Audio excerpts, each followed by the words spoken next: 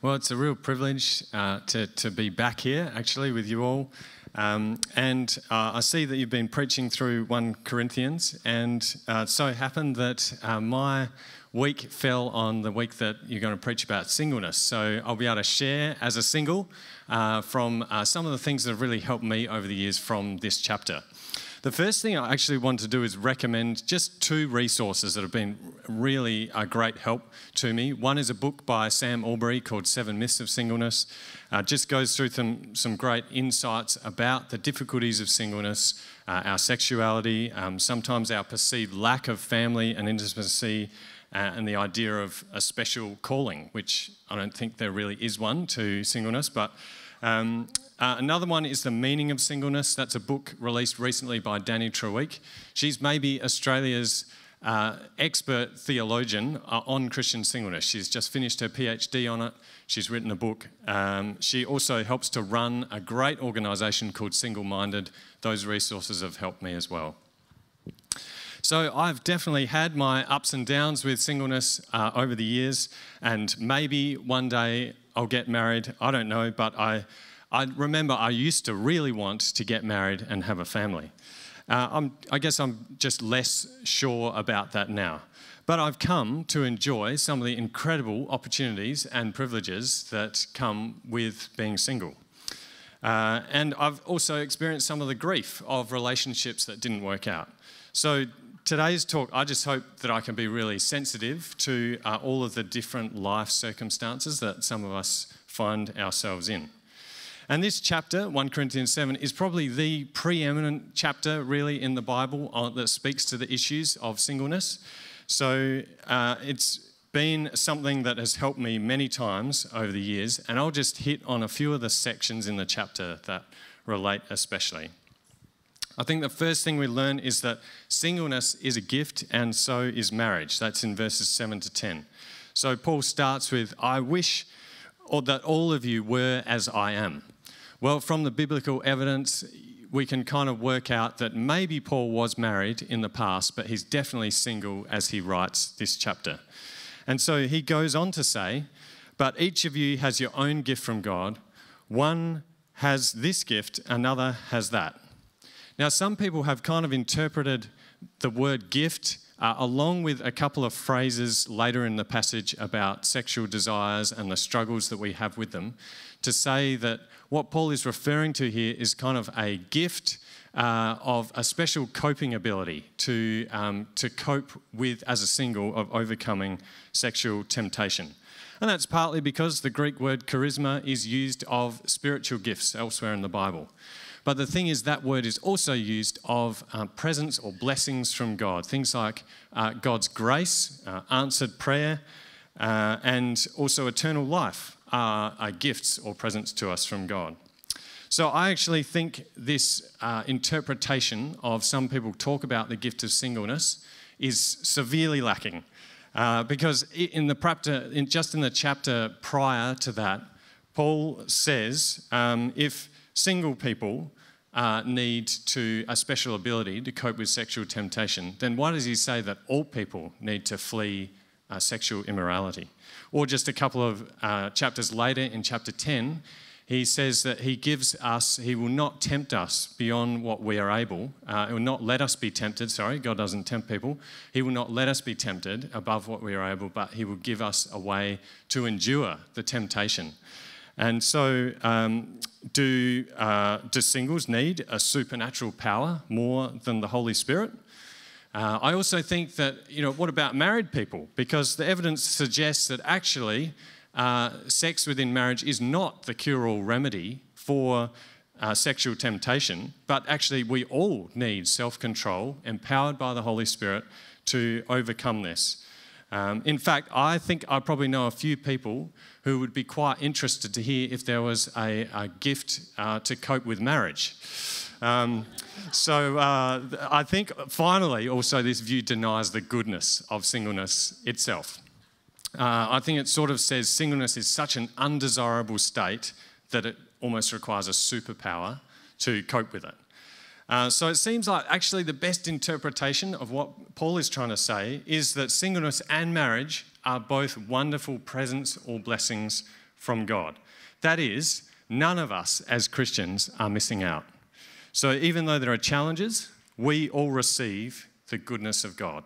Married people, they have privileges of marriage, but they actually are deprived of some of the blessings of singleness. And singleness, we enjoy certain opportunities and privileges that married people don't have. So how do we know when we actually view singleness like God does, as a gift and a blessing? Just a few practical things I've been thinking about. So one is that I think we will show hospitality and inclusion towards people of all ages, as well as couples and families. So I'm very thankful in my church at North to be going to a weekly discipleship group which is hosted in a family's home. And I get to be there early and just kind of do some art with the kids and read them stories. It's just a great involvement, and I'm thankful to other couples that invite me along to their couples events, even though I don't have a partner. So I'm really grateful for the way that people look out for singles. And I think it's partly our responsibility as singles to kind of get involved in the Christian community and not criticise others. So to work out how we can be sensitive to family needs, but kind of come along as an unofficial auntie or uncle and kind of help out with the family. I think we value singleness as a blessing from God when we stop presuming that an older person who is single has to be divorced or same-sex attracted or miserable or have something wrong with them. We can really make some terrible assumptions sometimes. Here's another challenging one. I think we appreciate singleness as a blessing from God when we start praying for marriage or singleness for our children. And I think this actually changes our language. Sometimes we can unconsciously say, when you get married one day, when perhaps we should say, if you get married one day, and not set up false expectations. And I think we value singleness when we teach our children about the privileges of serving God as a single or a married person, that God has a place for all of us. Now, in this chapter, Paul covers reasons why singles might pursue marriage and also reasons to think very carefully about pursuing marriage. So one of them is the lack of sexual self-control. He says in verses 8 and 9, I say to the unmarried and to the widows, it's good for them if they remain as I am, but if they do not have self-control, they should marry, since it's better to marry than to burn with desire. Now, unmarried here probably actually refers to those who have been married previously, but the advice is helpful for all singles. So Paul says, if you don't have sexual self-control, then it's better to marry than to burn desire, or in other ways, to burn with sexual passion where you have no means to deal with it. So if it's a choice between sinful singleness and marriage, then the Christian should pursue marriage, if possible. Where those sexual desires can be satisfied legitimately. But sin is to be avoided above all. So what Paul is not saying is if you have sexual urges, then marry. We all have sexual urges. That's the way God has made us in his image. Instead, I think Paul is saying if you've been sinning sexually, whether that's physically or maybe through pornography, you need to take steps to get help. Maybe some steps towards marriage, but choose carefully because it's a lifelong commitment. So I deliberately said take steps towards marriage if you can, because I know that that's not always possible for many of us. So some of us, we don't have the opportunity because maybe we're same-sex attracted, or maybe we haven't been asked out on a date, or we haven't been asked to marry, or maybe we've tried asking others out but have been refused. And all of these things actually bring a lot of grief, loss, and pain. And so there's many legitimate reasons for not being able to find a suitable life partner, even if you really want one. So what about those then who are struggling with sexual desire, but don't have an opportunity to marry, or maybe marriage is not currently an option for us? Well, I think the real solution in this passage here is not marriage, but self-control. So all Christians are actually called to the same sexual ethics, sexual faithfulness within biblical marriage or without or outside of biblical marriage being faithfully celibate. Sexual temptations, they don't disappear when you get married. And so self-control is something we all need to have as followers of Jesus. And it's about an earnest desire to follow Jesus, to form good habits and to get help. I think we also need to hear a reminder about how essential sex is, because our culture tells us that sex is absolutely essential to your well-being and to your health, and actually you're not really living the good life if sex isn't a part of your life. But the Bible says that's a lie.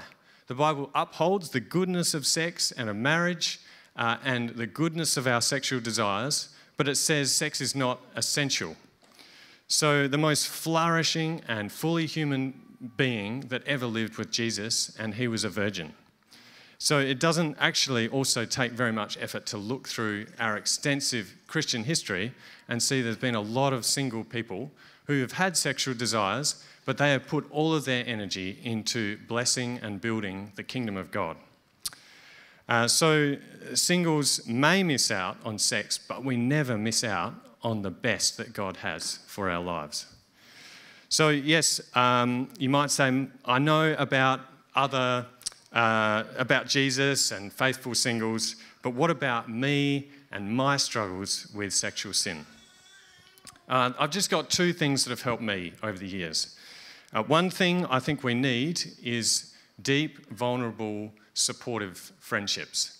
That kind of friendship is actually hard to come by, and you need to work at it. Sam Aubrey actually helped me to see that in the West, we kind of collapse sex and intimacy into the one. And so we associate the word intimacy with sex. But we kind of know that that's not true, because hookup culture says that you can get a lot of sex without much intimacy. And so the reverse is true. We can have intimacy without sex. And that comes through solid Christian friendships. A bit like Proverbs says, a friend who sticks closer than one of your own siblings through the struggles. So you need to find someone who isn't sort of a little bit icky about your struggles, and as you go through life, who actually is willing to listen and help you to become more like Jesus. You need someone who you can pour out your heart to, and as James 5:16 says, we confess our sins one to another and pray for one another. So we aren't supposed to struggle alone in our Christian life. And sometimes that was the key for me, is I had friendships, but I didn't go down into detail into any of my secret sins. So now that's something that's really helped me, is I have a friend who I shared my secret struggle with sexual lust, and now we pray for each other and we help each other. And it's just so comforting to know that I can really open my life up to this guy. And of course, we pray for our obvious sins as well. There's many of those. But another thing I think we need is actually personal boundaries. Now, this is going to vary a little bit, but boundaries is not a legalistic thing. Boundaries are just tools that you put in place to help you think twice so that you don't sin by impulse. So there's going to be a lot of variation. For some people, it might be they have certain things that they can't watch with media.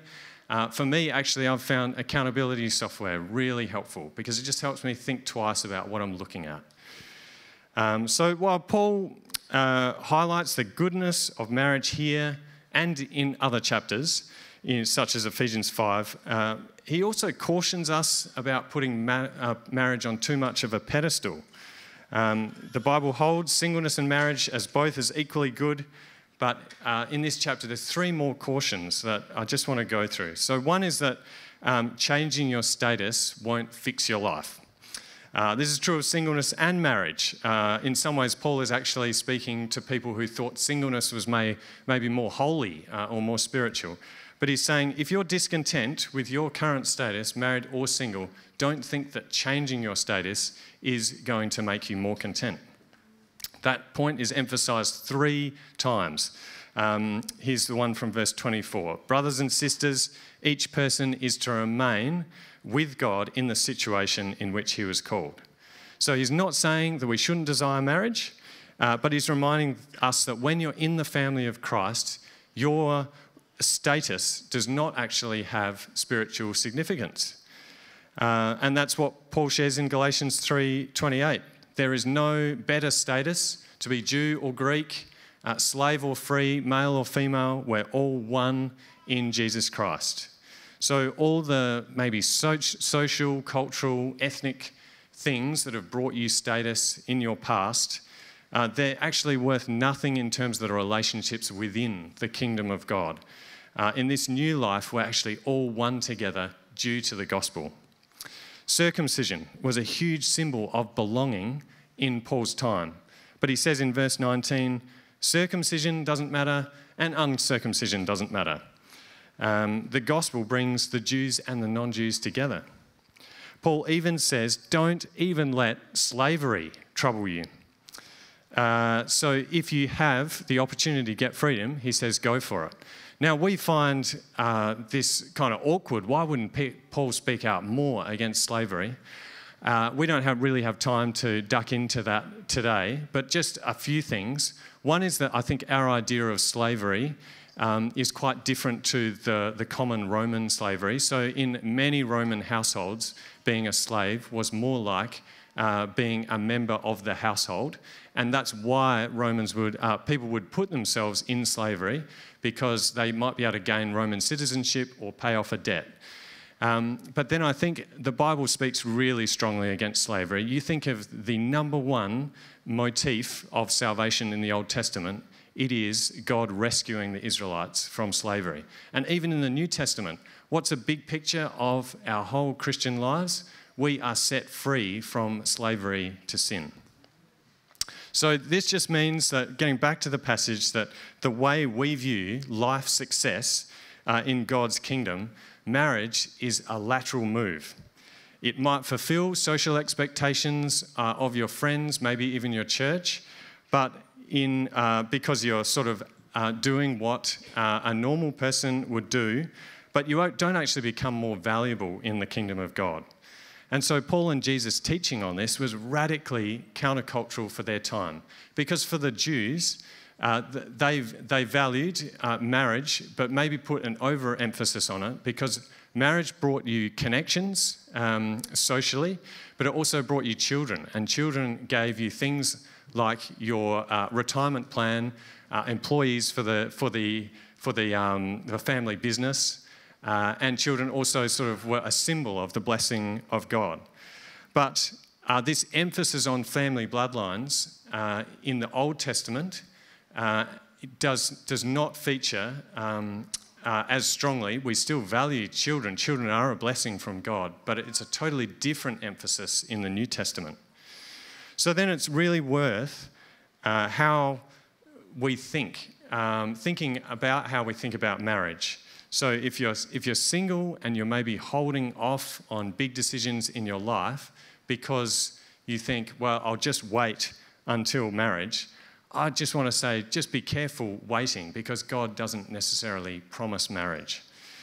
So it's possible that God has planned singleness for you, for your good, even though you might disagree, but to get on with your life and follow Jesus and make sacrificial decisions for his kingdom.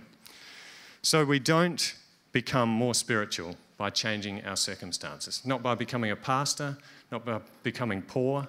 And I'm very sad and heartbroken to say you don't even become spiritual by becoming a missionary. So if your status doesn't really matter, then what matters? Well, keeping God's command is what matters, is what Paul says in verse 19. I think this is a really helpful reminder for us not to overemphasize sexual sin. Now, what I'm not saying is I'm not minimizing sexual sin. The Bible says it's very serious. 1 Corinthians 6 says our sins, they have an outward effect on our relationships with God and our relationships with people. And that includes sexual immorality, has that effect. But in addition, sexual sins, they have a sin that is against our own body. That is, it's against the very nature and purpose of our bodies, which are supposed to be temples of God in which the Holy Spirit dwells. So what I'm saying is I just think that sometimes we can actually have too big a focus on sexual sin and forget about all the other areas in our lives where God wants to overcome other kinds of sin. So something I've been thinking through recently is, the passage in Galatians 5 about the fruit of the Spirit. Well, just prior to that, there's a list of kind of sins that we struggle with. And here's some questions I've been asking myself. What or who has my attention more than Jesus? Does the way Jesus lived a life of serving others show me my life is selfish in a particular area? Would God look at my budget and affirm that I am being radically generous for the sake of his kingdom? And other things I say bringing others down, or do I seek at all time to build others up in love? The next section in verses 25 to 31 cautions against marrying for reasons other than status. So we could actually call them short-term and long-term situational factors. So Paul now writes to virgins, and historically that's been women that maybe their father wants to kind of find someone to arrange a marriage with. But recent commentators think maybe it's about actually women who are already engaged and they're worrying with this present distress that Paul talks about whether to continue with the marriage. And so Paul says there's some sort of crisis happening. And that's why he's advising people who want to get married to just delay. Some say the crisis actually could be the second coming of Jesus because of a few things in the passage where it says the world in its current form is passing away and the time is limited. And so there were many Christians in the first century which thought Jesus would come back very soon, within 100 years of his passing. But we also know that there was actually a famine around the time that Paul wrote this letter from Corinth in AD 51. So I actually think there's two streams of timeline going on here, the current and the eternal. And this is actually how we should be making our decisions all the time, taking into account our current situations, but also thinking long-term into the future. How is this going to affect eternity? So in the short term, you might delay marriage due to reasons of financial reasons, or maybe your family situation, or even spiritual maturity. But I think Paul is also saying you might decide to legitimately choose not to marry at all because you're so passionate about God's kingdom and the eternal perspective. From a missions perspective, married and single people go overseas all the time, but he's told us to reach people groups with the gospel, and the big thing is that 40% of the world currently is starving for the gospel, basically, the amount of access that they have and the lack of witnesses of Jesus. And so in Matthew 19, Jesus actually talks about people being single, reasons for them being single. And the first two are involuntary. The singles haven't chosen to be single. But the last one is someone choosing to live like eunuchs for the sake of the kingdom of heaven. So in general terms, though, this is actually maybe a reminder for us to get things into perspective and think about eternal things. You know, do you find yourself actually focusing more on the TV series that you're watching or the sports team that you follow, more than thinking about how you can impact your neighbour, relative, and show them hospitality or the love of Jesus in their life? Or when it comes to singles, sometimes we're actually more concerned about a single person's loneliness than the fact that they're actually wasting their life. There's another factor that Paul cautions against when you consider marriage, and that's of extra complications and anxieties. Twice it says the unmarried person is concerned about the things of the Lord, but the married person is concerned about the things of the world. So Paul is definitely not saying that married people aren't concerned about pleasing the Lord. He's saying that married people have legitimate additional responsibilities to juggle as they please the Lord compared with a single person. So serving your spouse and your children are a great way to serve in the kingdom of God. That's what you should be doing, but it just means you have less capacity and flexibility to fit time with God and to love and to serve others. Just because you've got pragmatic family concerns that you need to take care of as a priority.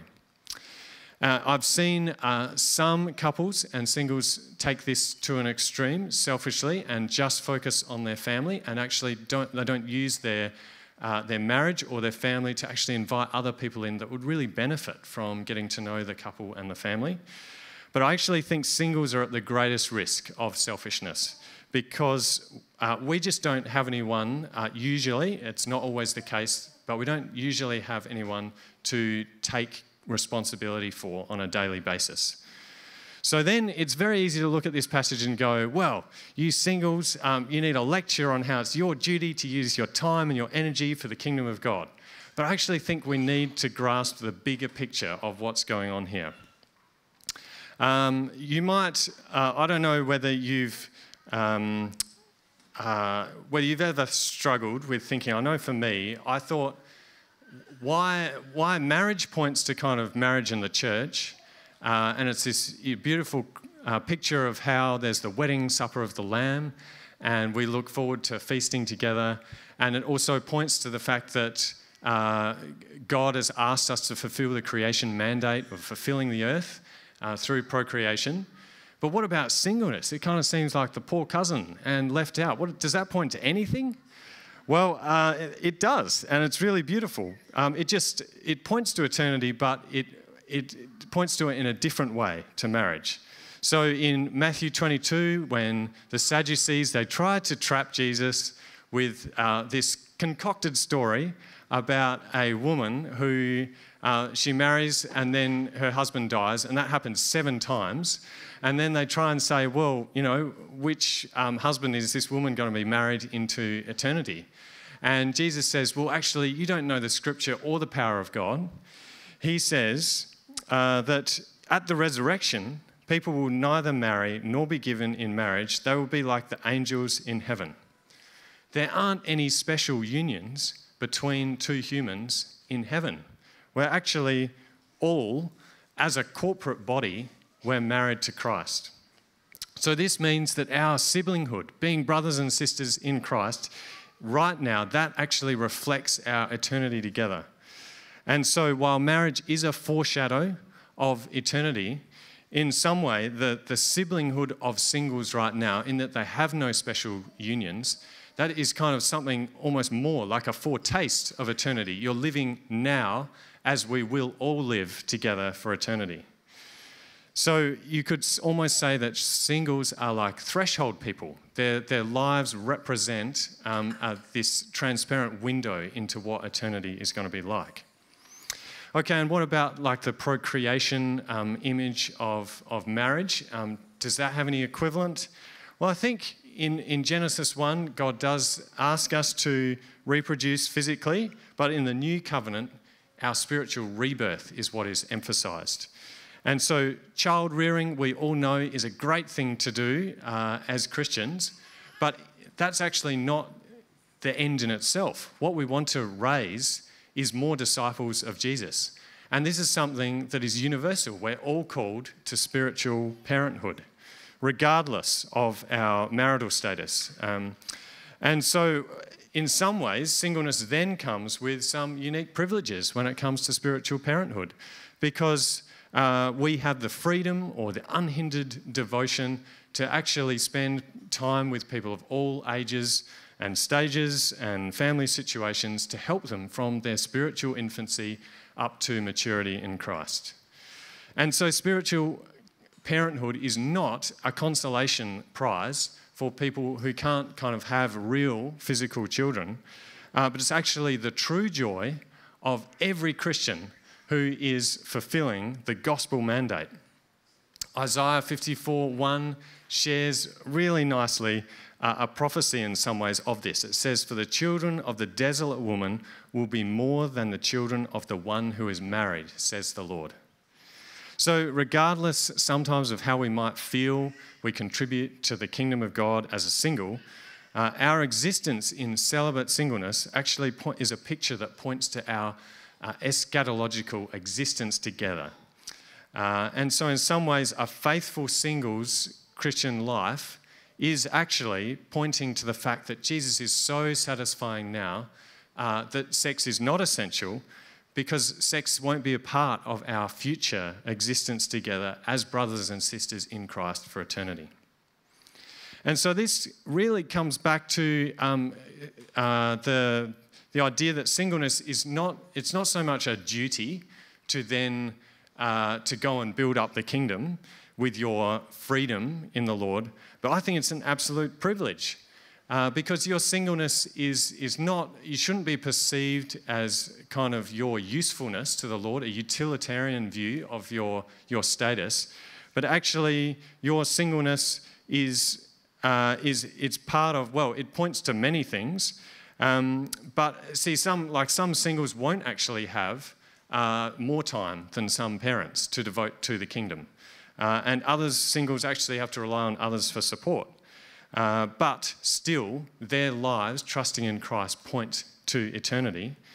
But for many of us as singles, that extra time and energy we have, it's an opportunity for us. It's a privilege for us to throw ourselves into building God's kingdom around the world, or here in Adelaide, to people who haven't heard the gospel. So to just finish up, I just want to summarise some of the things that we've covered, and maybe you could take one of these away, hopefully as an encouragement, that singleness is a gift and marriage is a gift, and both are good and blessings, that we all need Spirit-enabled self-control to overcome sexual temptation. We all have sexual desires, but if you're really struggling with this area of sin in particular, then get help. Find a brother or sister that you can confess to, set helpful boundaries and get habits. If you can legitimately marry, then perhaps consider that. Changing your status from married to single or vice versa, that won't make you more spiritual. It won't fix your life. And you might consider delaying marriage due to a variety of situational factors. You may even legitimately consider not marrying for the sake of the kingdom. We need to be realistically aware that marriage brings a lot of extra responsibilities and complications, but it's still a great choice. Both are great choices if we have them. Marriage pictures our eternity with Christ, but so does singleness. And so regardless of whether we have physical children or not, we're to use our lives to strive to build up God's kingdom. To be spiritual parents. So whether single or married, are you daily growing in your relationship with God to help raise spiritual infants to maturity in Christ? Let me finish with some prayer. Heavenly Father, we just thank you so much for the gifts of singleness and marriage, even if sometimes we struggle with them. We thank you for the community of brothers and sisters around us and the Holy Spirit that helps us with sexual temptation. Help us to realise that singleness and marriage both come with their privileges and complications, and to support each other in different life circumstances within the body of Christ to be serving and loving each other. And just help us this week to take another step in our growth in godliness, to be better equipped, to be spiritual parents, helping many people to find Jesus and to grow in him. We pray all these things in the authority of your name. Amen.